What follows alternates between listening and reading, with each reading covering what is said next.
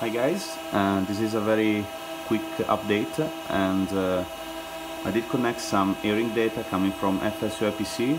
So as you see, we have the N1, EGT and some basic engine data. I'm now gonna go to spool up the engine, so you're gonna see the data change, and something more will be added later on, so wait for it.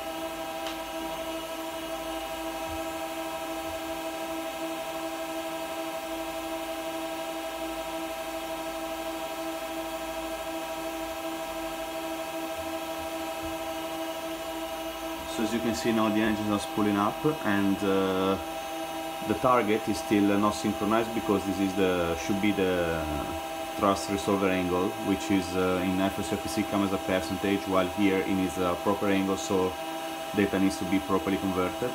Anyway, you see we have fuel flow, the N2, EGT, N1 and oil temperature perfectly working. Now I'm gonna spool it down again, and that will be it for the moment.